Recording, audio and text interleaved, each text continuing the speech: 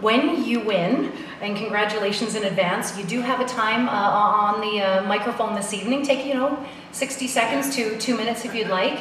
Another thing we should mention is that each of the finalists have profiles that you may have seen out in the lobby area. You finalists, please grab those tonight before you go, no matter what happens, because those are yours to take home. Yeah, nobody else take those, okay? We're watching.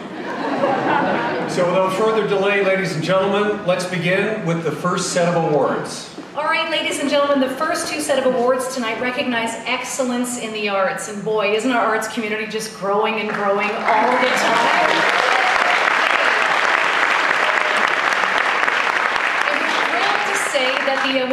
The awards for the arts category tonight are presented by Prospera Credit Union.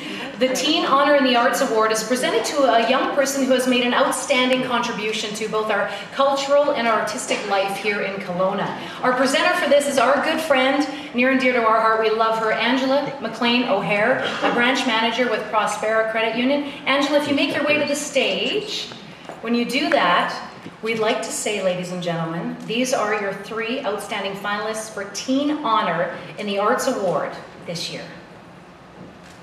Teen Honor in the Arts Award, awarded to a Kelowna youth who has made an outstanding contribution to Kelowna through cultural and/or artistic efforts. Isabel Donati Simmons. As a 16-year-old grade 11 student at Kelowna Secondary School, Isabel spends a lot of time running between the music rooms, theater, and dance departments.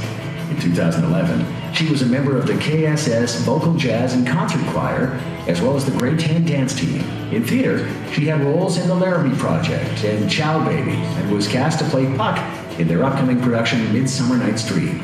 And that's only what she does in school. Her love for theater began when she was first cast in Theatre Kelowna's 2007 production of Aladdin. After that, she was hooked and has been in 3 other shows with them since, including the 2011 show Honk.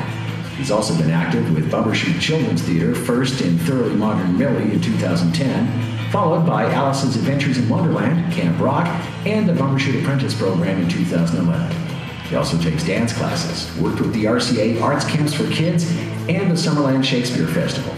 Isabel hopes to attend the National Theatre School in Montreal and obtain a business degree as well, so she can one day open a performing arts school or theater company.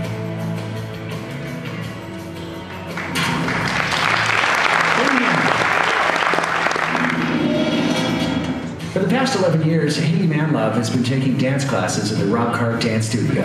These days, however, not only is she found in the studio taking classes, but teaching them as well.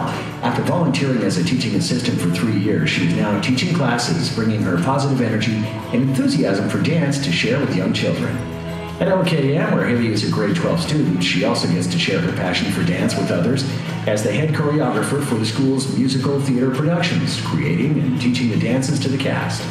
She recently taught one of her choreographies to over 60 students, earning the admiration of all the students involved in the production. In addition to dancing, Hayley also acts with the OKM Mission Mainstage Theatre Company, as well as finding time to be a peer counselor and leadership excellence student, and is a member of the Interact, Social Justice, Grad Council, and Lifesavers groups. She does all this while maintaining a 94% average. In 2011, Hayley participated in the opening ceremonies of the Children's Winter Games, as well as the Environmental Mind Game and Millennium Development Challenge.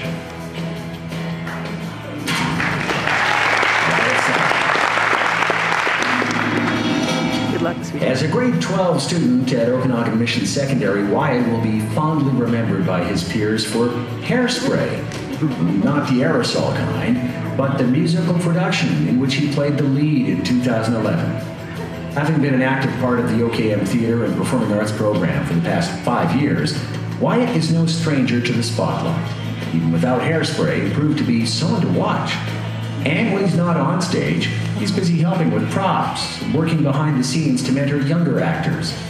In addition to his contributions to his school's theatre program, Wyatt is also active in the music department. From concert band to jazz band, he's worked diligently to raise the standards of OKM's musical performances. On Remembrance Day, Wyatt is often called upon to play the last post at his school's annual ceremony. His involvement with the school's Interact program helped raise $2,000 for an Ethiopian YMCA, and he also found time to be on Grad Council and maintain a 94% average while volunteering at our local YMCA and being a peer counselor.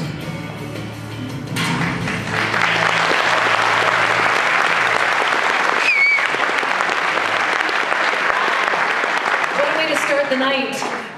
Good kids, good kids. Ladies and gentlemen, the winner in the teen honor in the arts category is Hayley Manlove.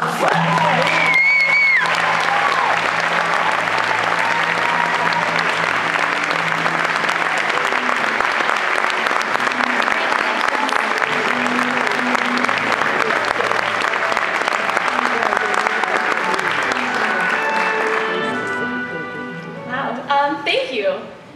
It's so great to be honored for something that I have such a passion for. I truly believe that this award is a direct reflection of my friends and my family and my teachers and my peers, my students and my castmates. So thank you to all of them for encouraging me and supporting me and pushing me. This is a really great honor and I can't wait to take all the enthusiasm from this award to my next endeavor. So thank you.